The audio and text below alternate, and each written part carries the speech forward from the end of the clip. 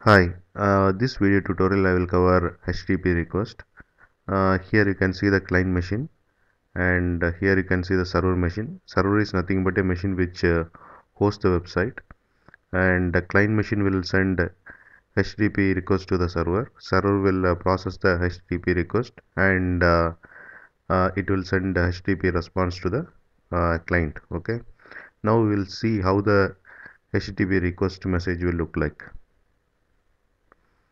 So this request message has four parts. The first one is a request line, and the second part is zero or more header fields. And there are three types of headers are there. The first one is general header. The second one is request header.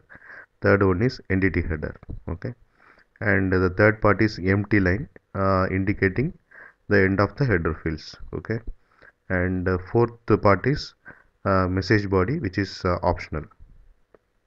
So these four parts are there, okay, in the request message.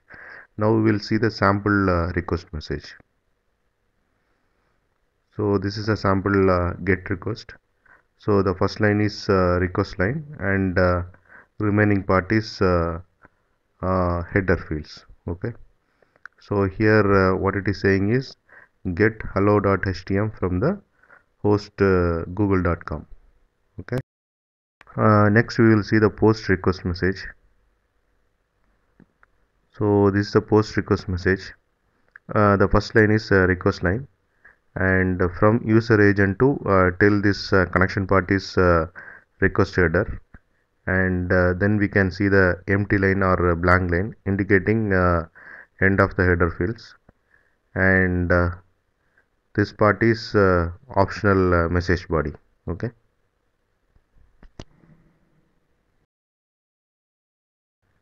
Now we will see the details of request line. This request line has three parts. The first one is method, the second one is request URI, and the third one is HTTP version. Okay. Now we'll see the sample request line. So get slash hello.htm HTTP slash 1.1. Okay. So this get is nothing but a method. Hello.htm is nothing but a request URI, and HTTP slash 1.1 is nothing but HTTP version. Okay. And there are 8 methods are available, like post, put, get, delete, head, connect, options, and trace. Okay. And request URI can be a star refer enter server. It can be absolute URI or absolute path. Okay. And HTTP version can be 1.1 or 1.0, like that. Now we'll see the details of header fields. Like I mentioned, there are three types of header fields are there. The first one is general header field. The next one is request header field. The third one is entity header field. Okay. First we will see the request header field. So these are the sample request header fields. So using request header fields, the client can pass additional information about the request to the server. Okay. And next we will see the entity header fields. So these are the sample entity header fields. So this header fields define meta information about the message body or the entity body. Okay.